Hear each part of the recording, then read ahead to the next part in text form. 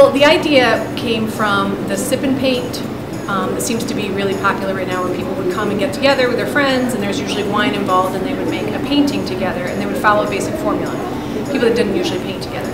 So I took that idea, and I call it Paint Night, and the night is K-N-I-G-H-T for Henniger, because we're the Black Knights. Because what I'm trying to do is increase the support that our program gets. You know, the art department is really strong at Henniger, and as with any program, sometimes we're not as visible.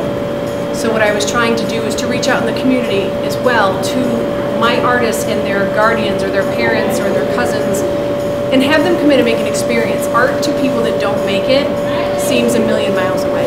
They say things like they can't draw stick figures. So I was trying to bring the community into our building and make art with my artists that do it every day, so that that experience connects them, so they know what their kids are doing here every day in the art department. They can support them by having that same experience. The idea was just, this is my 15th year of teaching, and I'm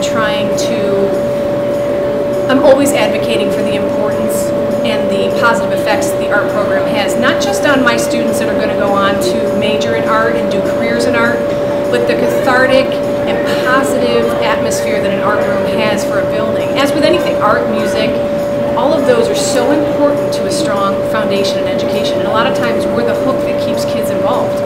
I have kids in my class that come to my class every day. They will not major in art, but they come every day because it's fun, it's exciting, they think outside the box, they have a new experience, they're doing things they will never, probably ever do again.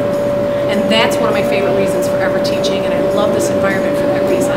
So to me it's exciting because when I see other people see what my kids can do and what we do in the art department, and how much joy it brings to people, and how hard it is. You know, we're not down in the art room making glitter and poster board. We're down there doing really intricate, expressive, cool things. And when people walk in and they're like, wow, this is amazing, our kids are like doing it, I just get so happy. I feel like that's my ultimate job. To teach them art when it's us, yes, because they're invested, but to get other people to see how important this is to these students, I feel like